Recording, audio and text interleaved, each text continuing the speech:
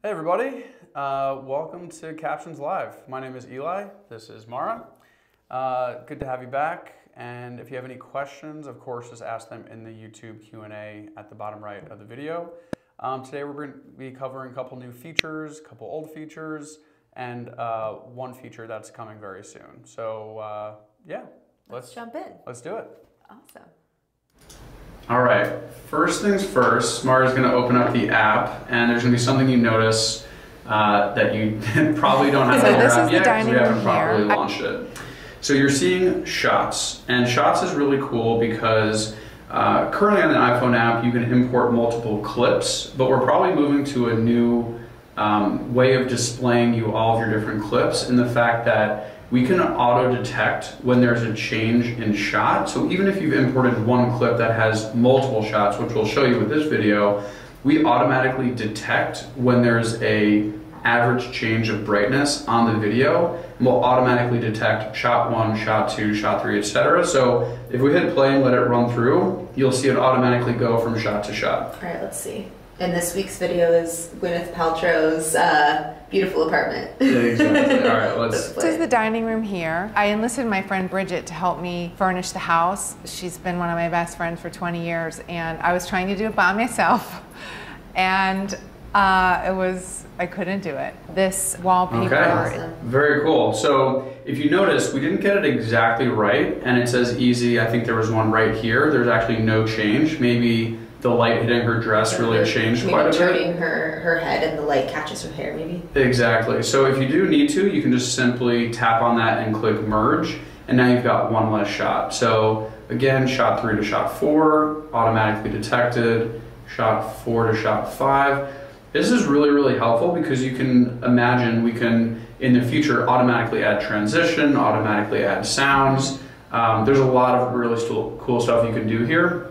And so this is coming out on iPhone in the next few weeks, and we're also launching this on the desktop app. So just wanted to give you a quick preview of what's to come. Yeah, it's just nice. I think it makes it those few taps faster. Like I was saying, to add in your transitions, to delete a section if you don't want it. It's just a nice addition. So look forward to that. It should be coming out soon. Now if you have any questions about it, just ask them in the chat. All right, perfect. So I think on our last live stream, I had kind of hinted into viral sounds. And sound effects in general, kind of getting a little bit of an update. So since we last streamed, we did add in a new category. And I think what's kind of funny about sounds, I think they can be a little bit hidden. A lot of our users actually don't end up using it or don't know that they're there, and we have a massive library of sounds. So we're hoping that this will help you search through them a little bit better, find what you're looking for, or also kind of find the trending sounds that you're hearing other creators use on TikTok, Instagram. We're trying to have those easy to find here. So already you can see we have this new tab right here called Viral. And this is including, like I said, sounds that we're just hearing show up a lot across short form video content. I think even in our stream, someone asked for the paper crumbling one. So I'll play that one first. Here you go. Nice. We also have the riser. We have some typing, gear, camera flash, more risers, and another kind of gear riser. And like I said, there's a massive library. You can kind of search through all of them together, but we also have them categorized as pops, impacts, which are kind of like the build-up sounds, whooshes, swishes. There's like lowering sounds and rising sounds. Pings, which I actually think is a pretty fun one. There's tons of like bells and chime sounds, which I think I hear a lot on short form and social videos, so that's a great one. Clicks, if you're looking for like more keyboards, clocks, someone clicking their mouse. And legacy, never really sure what that name has meant, but there's tons of sounds in here that are really, really fun to dig through and look at. So make sure to check that out. But I think this viral tab is nice. It'll kind of be constantly updated with the sounds that are most viral on streaming or on social media sites. And if you have any sounds that you'd like to see, I think I saw a couple requests for sounds in Discord this week. Let us know. We can always add in more sounds if you're feeling like you want something that you're hearing somewhere else that we don't have in the app. All right, next, also lightly touched on this last week, but we didn't really go into depth. I think one of our really, really exciting new features that just went out is that we now have like a picture-in-picture, which means you can essentially add B-roll to your video, which has been long requested, long awaited. We're really excited about it. So to do that, along the bottom toolbar, AI Images was now switched to be called AI Media. So from here, you can click where you want it added to your video and tap Add. And this is where you'll see everything from your camera roll, and you can search through photos, you can search through videos, which will make it easier for you to add in a B-roll if you want to. And this is still where you'll find GIFs and still where you'll find stock. The one thing to note about these two, the GIF and the AI stock images, are that they're based on the word that you're potentially attaching something to. So let's say she's Gwyneth Paltrow's talking about putting up this really expensive wallpaper in her apartment. And she was gonna do it by herself, but her friend thought she was nuts. So this is where I wanted to add my image. If I click here and I try to look for a stock, it's gonna automatically search for that word I'm clicked on, but you can always exit out of it and type in something else that you want. You can do the same here. You can just exit out and type in anything that you're looking for. For this one though, I kind of thought it would be funny. I have some B-roll here of someone that's shocked, so I thought it would be kind of funny to add that in while she's talking. So that's how easy it is. You can also do freeform if you just want to be able to move it around anywhere on the screen. You can do the top half, you can do the bottom half, and you can make it full screen. Kind of works the same exact way that AI Images work. Let's do bottom half and apply that. So now as she's trying to do it by myself, it'll show up here. But let's say I want it to be a little bit shorter than it's showing. You can scroll to the end or the beginning, and you can always adjust the timing of it to make it longer or to make it shorter, which is fun. And you can add in multiple ones too. Like here, she's talking about Los Angeles, and I found a funny little video of Hollywood. So we can add that in here. And also this one I could have as freeform, and the other one I could have as just the bottom half.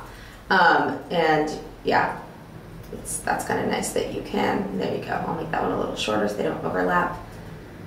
And yeah, let's watch that. So this is the dining room here. I enlisted my friend Bridget to help me Captions got shifted. Furnish the house. She's been one of my best friends for 20 years, and I was trying to do it by myself, and I couldn't do it. This wallpaper is so amazing. It's hand painted by these artists. Great. Okay. So that's a little bit into picture-in-picture. I think what's really fun here too is the potential for reaction videos and duets, which I know are really popular in TikTok. One thing to note is that there's only going to be sound playing on your main video, so if you're adding in something that you kind of want to react to or duet to, it's not going to play both sounds simultaneously. If that's something you think that you might want though, let us know. Like if that's how you're trying to use your B-roll, we're just kind of curious to hear more. Also, probably will be requested soon. That's something else that is often asked for is AI B-roll or like AI stock video. It's on the list. We're working on it, so that'll be a fun one. Can't wait for that to come out. All right, next up, we're gonna talk a little bit more about voice clone. I showed it in a demo of it a couple weeks ago, and we just announced it in our Discord this week, but I thought it would be fun to give you a little bit more of like a how-to. A lot of users were saying they couldn't find it or weren't totally sure how to use it, so I wanted to walk you through that. So if you want to add in a voice clone, first and foremost, make sure that you're on the most updated version of the app. It's only on newer versions, so a lot of users are saying that they can't see it, but once they update, it's there. So I would start by making sure you've updated, and then you're just gonna scroll on the toolbar all the way to the AI audio section, and you'll tap on voiceover, add just as you would any other voiceover, and you'll see all of the other voices down here at the bottom. And up top is your voice clone. So I've already recorded mine, but I took a screen recording of what it would look like if I hadn't, so we can walk you through that a little bit. Let's see, here we go. So if you haven't created one yet, it's gonna look like this. Actually, let me pause the video here. It's gonna look like this, and you'll see this option to generate your AI voice clone, and you're just gonna tap right there on that top button. And once you do, it'll pull up this screen. So now you're essentially gonna need to record yourself talking for 60 seconds, and it's giving you instructions here. Make sure it's quiet and there isn't too much background noise. You are gonna have to record a minute of yourself speaking, so just be aware of that. And I think something really important too is to try and speak clearly, but also with a little bit of intonation, because the voice clone is going to kind of copy how you're speaking. So as you're talking, you want to make sure you're pausing, speaking somewhat slowly, using different tones of voice so it really sounds like you, and it will replicate that and not sound too robotic.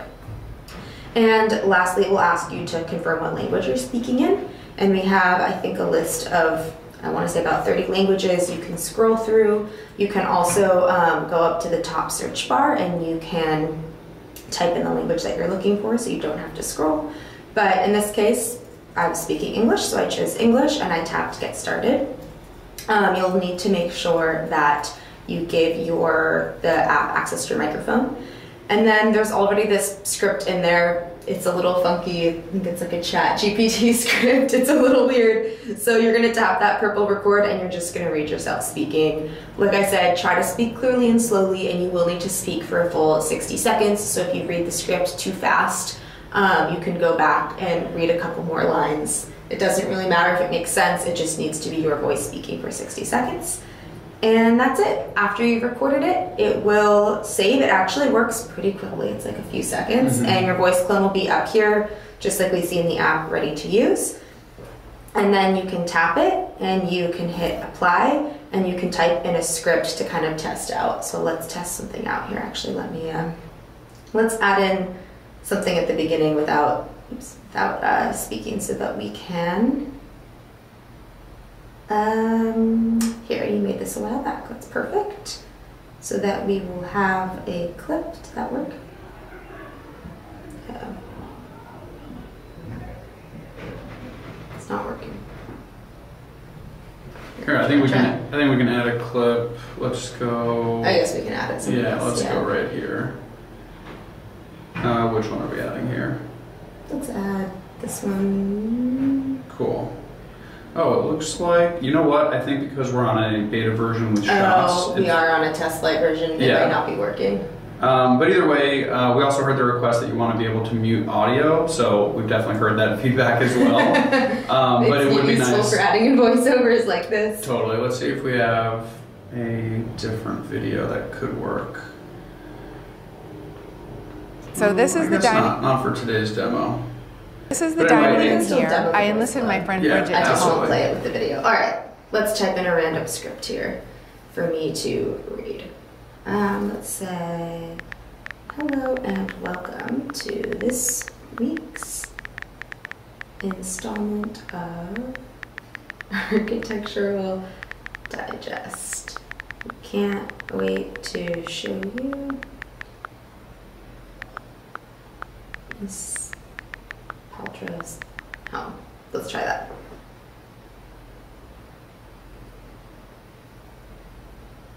Hello and welcome to this week's installment of Architectural Digest. We can't wait to show you Mrs. Paltrow's home. Hello and welcome to this week's installment of... Yeah, so it's pretty fun. You can also try it. I found sometimes the shorter I write, the faster it will have me speak. So sometimes by adding a little bit more, it'll sound more like me, the more time it has to talk. So. And also, it's worth noting, you can add more than one AI voiceover in a single video. So Yes. if you want to, if you have like a long script and you want to actually time it specifically to content in the video, you just click add your script, apply it, scroll to whenever that ends. The next point, add more voiceovers. So you can add multiple voiceovers with it. You can actually add multiple voiceovers with multiple voices within the same video as well. So if you wanted two different voices of like person A, person B, you can use one of the stock ones, and you can also use your own clone voice as well. One thing I will say that I think a few other users have commented on and noticed that we are going to try to work on fixing, we only really support an American accent. So if you record yourself, it's going to give you, I shouldn't even say American, kind of the standard American central accent. So great news if you wanted to hear yourself speak with an American accent, but if you're speaking in British or Australian English, Canadian English, whatever it might be, it's going to kind of give you an American accent with your voice clone. So we've heard feedback. We're going to try and make some improvements on that. Just something to note for right now. But yeah, it's pretty cool. Cool. All right, should we open it up to some questions? Yeah. I think I've been answering people pretty quickly. Once again, welcome James Hicks to the program. I think this might be your attended every single live stream. I think so. So shout out for showing up every time. Hey everybody.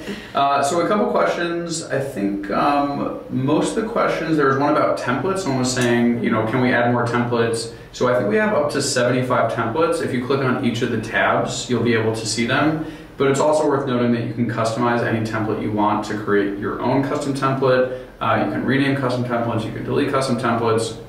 This works on both iOS and desktop. So if there's a particular style you don't see, feel free to send us a link to Instagram or TikTok with the particular style. We can definitely think about adding it, but we hope you can pretty much do anything. If you want to tap on styles and just kind of go through all the different options here, I mean, or some of them, there's really endless. There's tons. And also you can even add in like your own hex code. Yep. So if you have company colors or a really specific color, brand. You're trying to, sorry, we lost you for a second, that you're trying to emulate, you can always type in the hex code and yeah. If you have a brand kit, we can also show you how to add icons. What we just showed with the media, you can add in a video picture-in-picture or an image, and you can actually just import your icon and extend that for the entire length of the video to add like your own watermark, for instance. But as far as styles go, there's truly endless possibilities. We've got your colors, emojis, emphasis, which you can turn on and off globally, how you split your words, your fonts. You can actually scroll all the way to the right and type custom font. You can import anything there.